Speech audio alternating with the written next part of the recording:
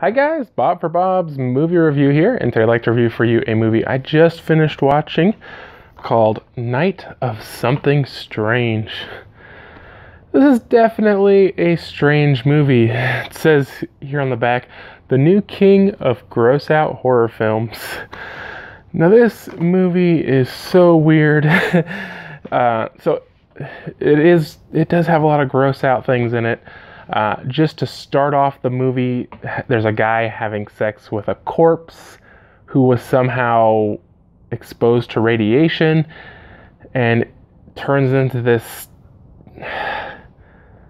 zombie creature.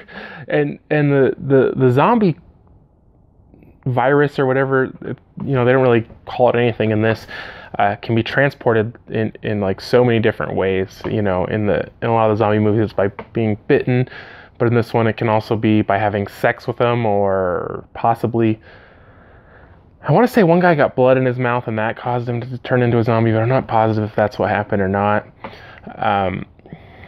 So the guy becomes a zombie. Now these zombies, instead of necessarily wanting to eat everybody, it seemed like sometimes they wanted to eat people, but then there's like one scene where the main one, he's like eating leaves, and that part's kind of confusing. But it seemed like 75% of the time they just wanted to have sex with people, and 25% of the time they wanted to eat them, maybe. So this guy goes around and he starts infecting people, and through coincidences or accidents or whatever, is kind of moved to this motel. Now, at the same time, there's this group of high school kids who are on their way to the beach.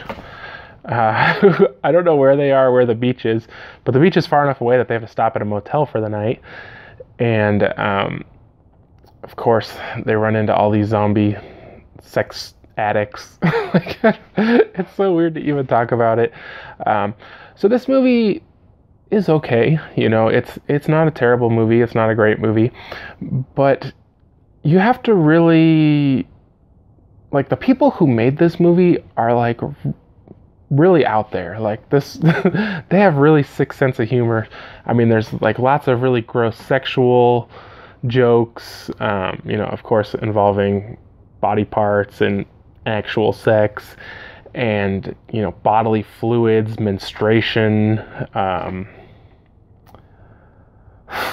don't even know, just lots of really gross stuff happens. So if you guys can put up with all that, and there is actually some humor in this, there are some parts I laughed at. It is a horror comedy.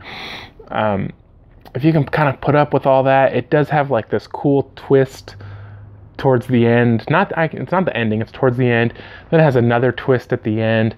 I definitely like the first twist, and the second twist was okay, but I think it's worth a watch if you guys are low budget horror fans, and you don't mind all the really weird, gross sexual stuff that happens.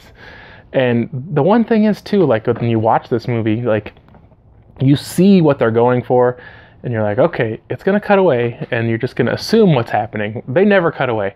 They just keep going and going and going and going, and you're like, no, it's done, and it just keeps going. It gets kind of ridiculous. But overall, it's definitely an alright movie worth watching. I think for a score on this one, I'm going to give it a 5 out of 10. I definitely like certain aspects of it, but I definitely felt like they took a lot of the scenes too far for my liking, but whatever.